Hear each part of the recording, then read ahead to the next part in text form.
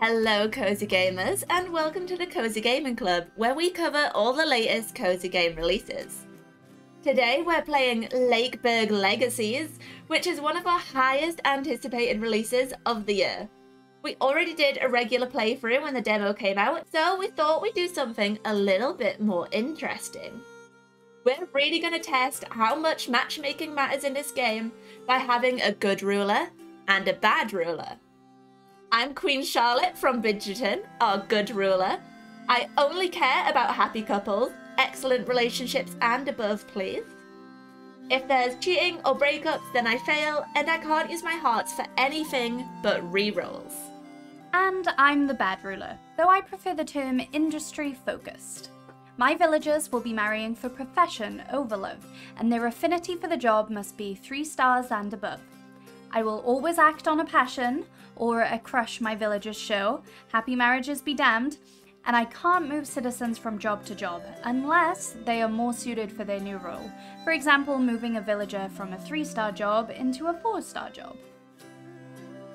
At the start of every Lakeburg Legacies game, you'll have a lumberjack's lodge and a lumberjack, and it's your job to find more villagers. We jumped in, started making wood, and found some good marriage material. So we're off to a good start. We've both matched our first couple with good success. I found a lumberjack and an excellent match. I didn't expect it to go this well this soon, but I'm sure we won't have any more perfect matches. Or excellent matches. And I settled for a seamstress with an excellent match. I placed her in the farm, and although her production was pretty terrible, at least we were getting food. And it's an excellent match. And we're gonna say I do. I, on the other hand, decided to forego my good farmer in favour of his aspiration, and let what would probably be my only happy couple work together in the lumberjack's lodge, producing all the wood a couple could need, if you catch my drift. But that meant that they had to wait around 70 days until we could start producing food. No biggie. After getting my happy couple jobs, it only took a few months before I got my next villager. I grabbed a good old rounder for the early game, and unlike Callie, I could switch out my workers with no problem. Goodbye 1-star farmer and hello 2.5 stars. Although we'll probably move him again later, but for now, more food. With my farm finally on the way now too, I could get my next villager, place him in the farm, and run off to the matchmaker. Now this is where the rules started kicking in big time. After your stroke of luck with your first match. Ooh, a farmer. Okay. We can do this. Knight, guard. 3.5 farmer too. Okay. They don't have anything in common, but that's okay. She likes feasting, flowers, and reading. And she hates cuddles, treats, and poetry. Sounds like a lovely person. This time, we only managed to grab an average match. Not too bad, we aced the date and got married, and hoped their average love wouldn't affect their production too much. I, on the other hand, had a pretty chill time finding my excellent and perfect matches.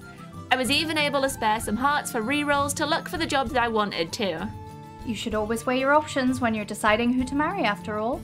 Yeah, I like to think that my villagers thanked me for it. They were able to marry for love and profit. That's the dream. Miner, painter, hunter. Perfect. I knew it was all gonna pay off. So we're gonna marry Hubert and Wolfram. And so we continued, building our little kingdom. We both made all the same buildings, of course. The village requires certain materials to make it though. Wood, vegetables, leather, clothing. And with more buildings, we have more villagers. We have so many villagers looking for love. But we just keep finding good neighbors. And that's where my rule set started to become a little tricky. And where I started to have a lot of fun. One of my rules was my villagers were not allowed to have affairs or break up. This seems easy on the surface, but crushes are really common and outside of my control. Sometimes events would automatically force affairs for plot purposes. Like the tavern one, I got that one a lot. Obviously I always acted on it. Yeah, and just when they randomly meet and develop feelings. Hubert and Boris have a crush on each other. Hubert, you are getting around, mate. But there's way more you can get. One of my villagers, Viola, was in a happy marriage herself and still started sneaking around with Raymonda. Raymonda was walking hand in hand with Martha. Raymonda is her official partner when they came across Viola, whom Raymonda always felt attracted to, which was undoubtedly mutual. Viola didn't seem too happy to see the two lovebirds together, though. Do we ignore her? Raymonda and Viola evolved the crush, from crush to disliked, and Raymonda's embarrassed. Raymonda and Viola are getting married. No, we don't want to do that. No, okay, we're going to ignore them. Oh, that is heated. Being ignored offended Viola. She started shouting in the street.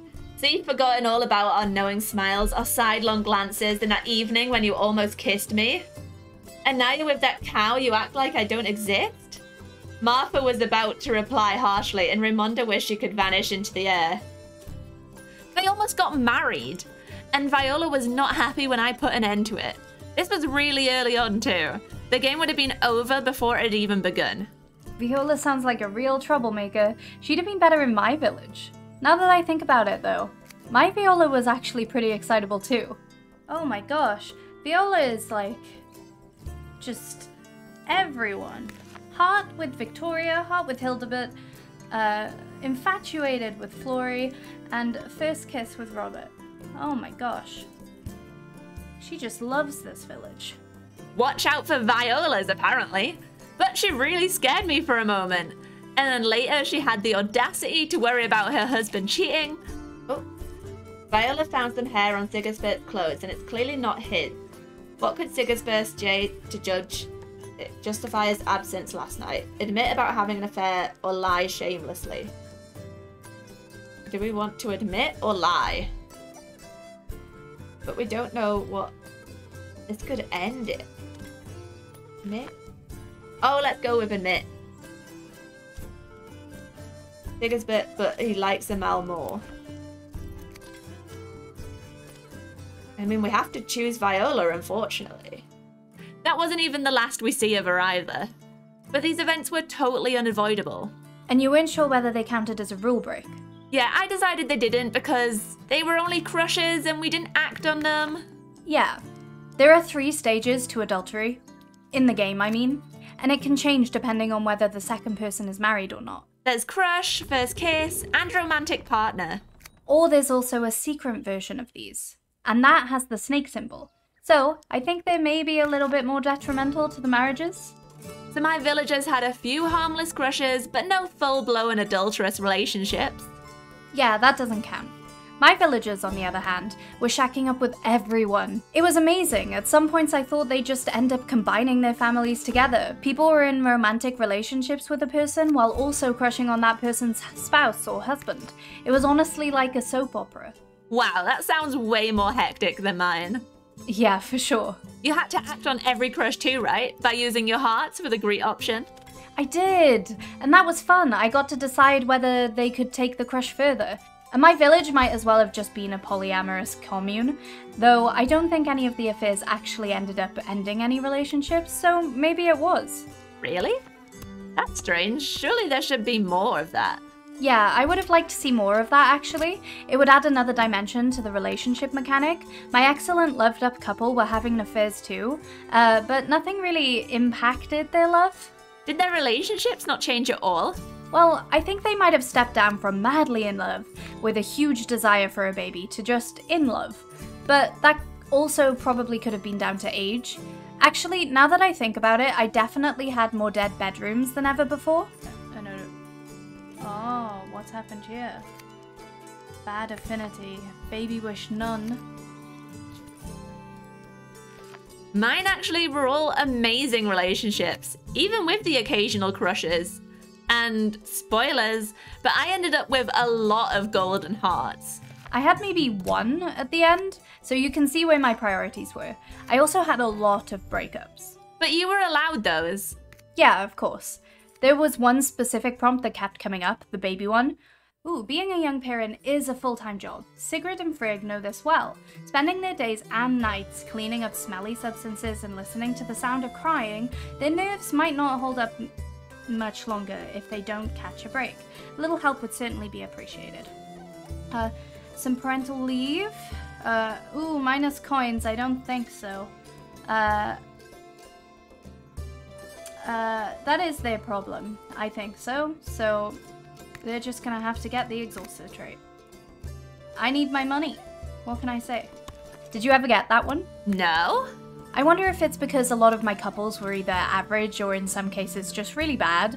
So in those cases, raising a baby would be really hard work. But anyway, I always picked the production or money related option. I didn't let them rest. But they're making you more workers. Yeah, well, I get those whether they stay together or leave each other. And I think after that prompt, they always left one another, so... Every time? Did that have negative outcomes? Well, I had to build more houses, but honestly I was producing way too much wood anyway, so it was actually beneficial. But also, weirdly enough, I was sometimes hoping for my couples to break up. Why would you want that? It was really beneficial to my goals. I get to marry more people instead of buying them in the little neighborhood section. Honestly, that section was just useless for me in the late game. No way! I found the neighbor section really useful. Towards the end, when I had a lot of money, I actually bought a lot of neighbors rather than trying to find matches, because they just kept giving me the jobs I wanted. Recruitment. Farmer. That's a very good farmer. I think that's in fact better than both the farmers we have now. So let's bring Marion into our town. We have so many villagers looking for love, but we just keep finding good neighbors. Oh, that's a big difference. But I really needed specific jobs. I would look for 1 or 2 jobs every time and it almost never had the ones I needed. But I could browse the matchmaking section forever. And trust me, sometimes it was forever. Was it that hard to find a job you needed? Not super hard most of the time, but man, I felt the pain of it in the late game. I was looking for some jobs forever, like a miner, a blacksmith, a fisherman. Those took me so long. Fisherman, finally! Okay. Oh, that's so strange. I didn't have too much of a problem. Sometimes I had to wait a couple of months for the next neighbors to show up, but I had so much money too that I could just buy whoever I wanted. I have no idea how you got so much money. I had a good amount of money in this playthrough. I never had to wait too long to upgrade my buildings or my storage, but it sounds like you had even more money again. Yeah, I had a lot. So after you hit a certain amount of villagers, maybe like 15, you unlock the dreaded rodent's nest. Lakeburg has a few challenges like this, and they can be really detrimental if you don't deal with them quickly. And you had it easy, but I had to find a rat catcher really fast. Rats are never easy, but I could just put anyone in there, yeah. Finding that rat catcher wasn't super hard, thankfully, but man, I was scared. If I didn't find one, then my villagers were gonna slowly die off. Yeah, it can get really bloody if you let it go on too long. Thankfully, that didn't happen. We managed to stay in the first bar and no one even got a cold. Perfect. But what did give me some trouble was the pleasure house. Pleasure house? Oh my gosh. Where did that come from? Oh, the pleasure house! 2 of my lumberjacks were actually perfect to be employed there. So I just went to fetch Viola, who'd previously tried to break up our beloved Ramona and Martha, and it all worked out fine. Oh my god, that's perfect. But see, I couldn't steal anyone from my buildings because of the rule set. And also because I wasn't quite sure what the job title for the pleasure house was. I'd seen Lady or Man of the Evening before, but it never even occurred to me that was what that was for. Really? Have you not experienced the pleasure house before? Only in my dreams. But no. This was my first time, so I went looking for someone to fill the boots, but I couldn't do it immediately because I didn't have any space. So in a way, the pleasure house actually helped me get a worker for its own building. Because it started making your hearts go down? Yeah, obviously I had pretty terrible relationships anyway. A few surprisingly good ones, but a lot that weren't very good. So I had quite a few breakups all at once. But then you found your lady of the evening. Yes, man of the evening actually. Let's try and find him. Man of the evening? That seems right to me. That seems okay. I think that's fine. It was his aspiration and everything. I figured the fluffy pillows in the occupation section were a good hint that he was the man I was looking for, and then it was mostly smooth sailing to the crown. Yeah, the pleasure house came at the beginning of the same year I built my castle. And we're gonna find our queen a house. We're still paused on 15 years. We have had no breakups. We're just gonna find a soulmate for our queen. Do they need to be interested in queening too? Is that possible? I can't say I had the same luck there. I had the forge ready to produce the weapons for the castle, but it took me almost 3 years to find a blacksmith for it. 3 years!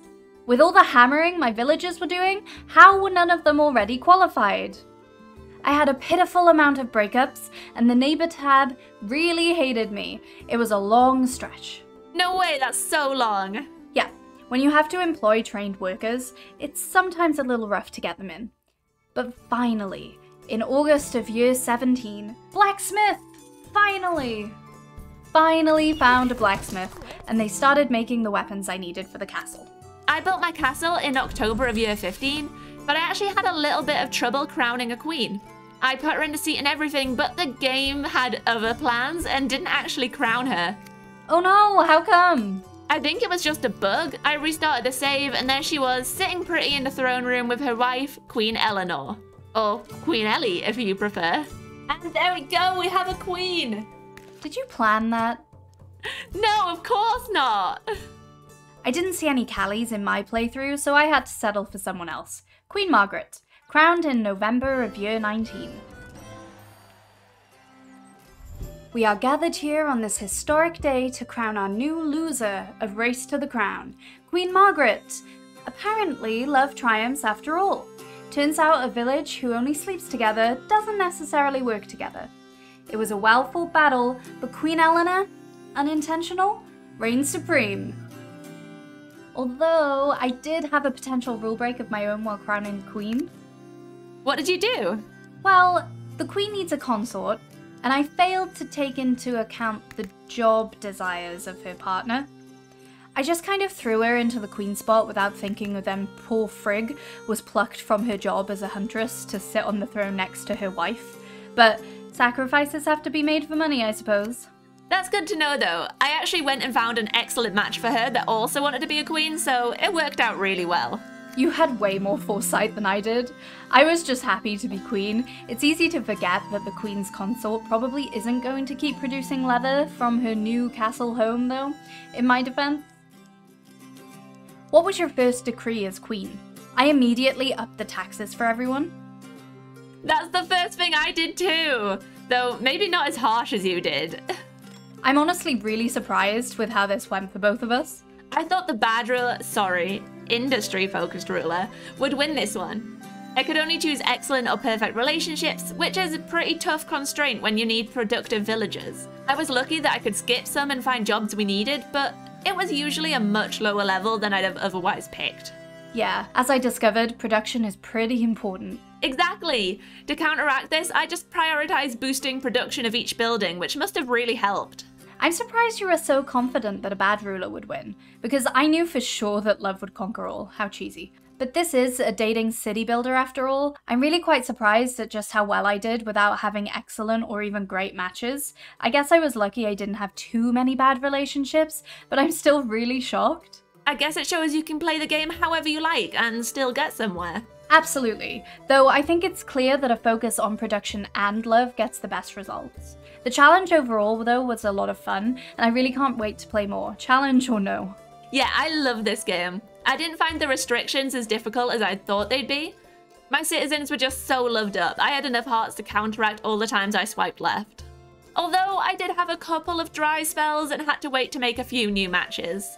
We have so much love to go around. I don't know if we can get another excellent in the hearts we have left, so we might just have to go to builder because we're going to unlock the building thing soon, I'm sure. Yeah, I didn't struggle, but there were times that it felt a little dicey. It's not often you find yourself wishing for an affair or a breakup, but this was one of those times. I think a real challenge would be if you can only pick the first that meets your criteria, although then the cruel ruler would definitely win, I think. Yeah, that's basically what I did anyway, so you're probably right. So, given that there wasn't much in it, that suggests the rules we have decided were fair. It was a tough fight, but you deserve the victory. I'll take my crown now. You'll have to reload. Thank you for watching this challenge. If you like this video and want to see more content like this, then please like, comment, and subscribe, and let us know. And if you're looking for a cozy community to join, then check out our Discord. Link will be in the description. Bye!